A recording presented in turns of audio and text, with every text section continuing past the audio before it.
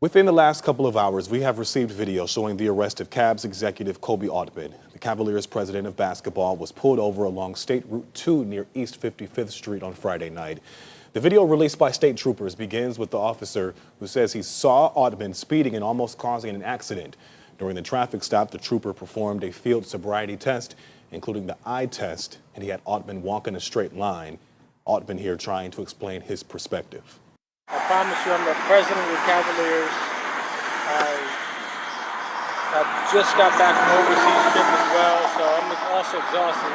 Just had a long dinner. I understand the test. Yeah. I'm just trying to work with you on, I was trying to get home. I understand that. But, the reason I stopped you because you almost caused an accident, right? I get that. He was like trying to get in front of him to go to the left lane. I've driven multiple times. I know exactly what I was doing. I don't think I caused an accident. I didn't say you caused one. I said you almost caused one, right? He was paying attention. He swerved and moved out of the way. You had your back like you're praying palm to palm.